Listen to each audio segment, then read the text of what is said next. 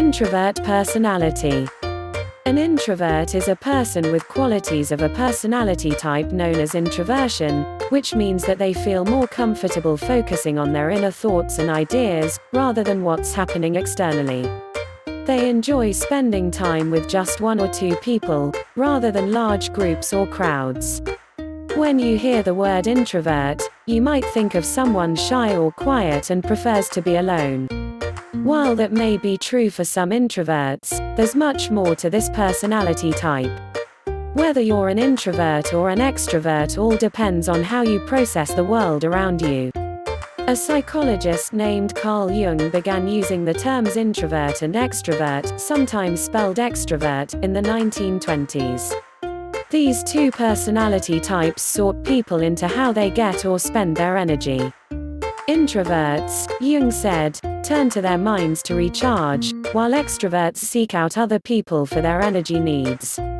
Signs you might be an introvert: around 1/3 to 1/2 of all people in the US are introverts. Though it looks different in everyone, introverts have many of the same patterns of behavior.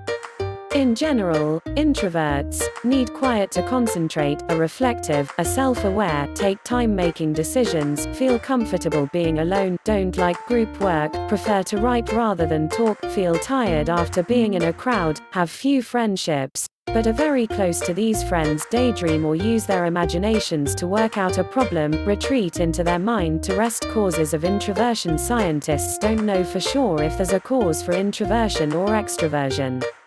What they do know is the brains of the two personality types work a little differently from each other.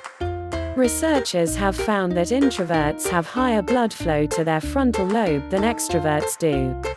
This part of the brain helps you remember things, solve problems, and plan. Introvert brains also react differently to dopamine than extrovert brains do. That's a chemical that turns on the reward and pleasure-seeking part of your brain. Introverts and extroverts have the same amount of the chemical, but extrovert brains get an excited buzz from their reward center. Introverts, on the other hand, tend to just feel run down by it. Types of introverts: being an introvert isn't an all or nothing stamp on your personality. Psychologists think of introverts as falling somewhere on a scale. Some people are more introverted than others. Other people fall right in the middle of the scale. They're called ambiverts. Introverts usually have a few extroverted traits mixed in with their introverted ones, and vice versa. There is a wide range of ways to be an introvert. One study shows that introverts tend to fall into one of 4 subtypes: social introverts. This is the classic type of introvert. Social introverts like small groups and quiet settings over crowds. Thinking introverts. People in this group are daydreamers. They spend a lot of time in their thoughts and tend to have creative imaginations. Anxious introverts. They seek out alone time not just because they like it, but also because they often feel awkward or shy around people. Restrained, inhibited introverts. These introverts think before they act. They aren't likely to decide on a whim. Typically they take longer to take action. Your introverted ways may change over time, and in different settings, too. You're not likely to swing from introvert to extrovert. But it's possible you could become more or less introverted, depending on what's going on in your life. Introversion versus shyness: many people think of introverts as shy, but the two aren't linked. Introversion is a personality type, while shyness is an emotion. Shy people tend to feel awkward or uncomfortable when they're in social situations, especially when they're around strangers.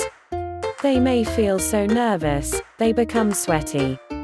Their heart may beat quicker, and they may get a stomachache.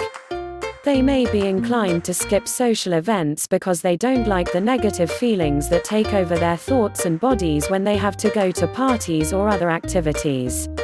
Introverted people also prefer to skip social events, but it's because they feel more energized or comfortable doing things on their own or with one or two other people.